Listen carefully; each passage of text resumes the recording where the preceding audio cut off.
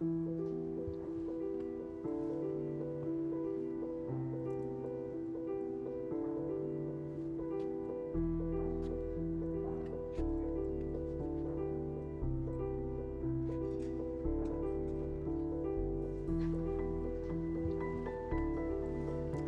happier productions of female genius.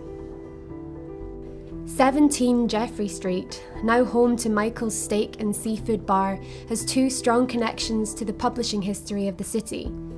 It was once the original home of Canongate Books, which is now happily tucked away in Tweeddale Court.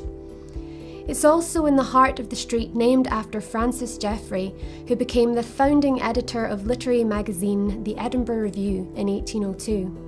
It was in this pioneering publication that Francis reviewed a book of poetry by Felicia Hemans and described her work as a fine exemplification of female poetry.